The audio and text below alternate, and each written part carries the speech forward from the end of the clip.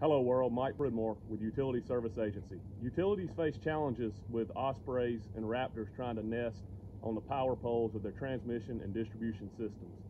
Preformed line products recognize this problem and came out with several products to alleviate with some solutions. First and foremost is our tangent cover. Here shown, this unit's 80 inches long, goes on the insulator, covers your C neck, your F neck, and your J neck insulators. Goes with a keeper here. Pops in, easy peasy in the field. This unit's 80 inches long. We also have a unit that's 42 inches long. This unit's black. We also have a gray unit. This unit is good for line angles up to 10 degrees. Here's a gray version that articulates. Same concept. This unit is good for line angles up to 30 degrees.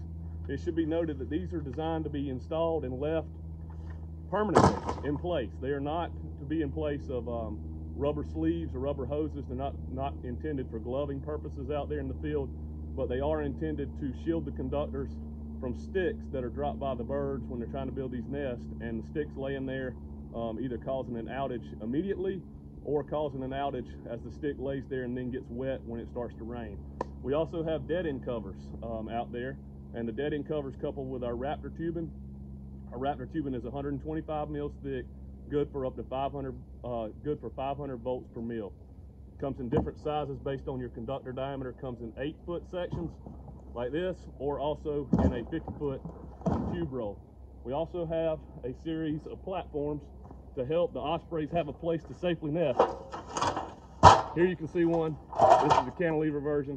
We have a 3-foot by 3-foot and a 5-foot by 5-foot version.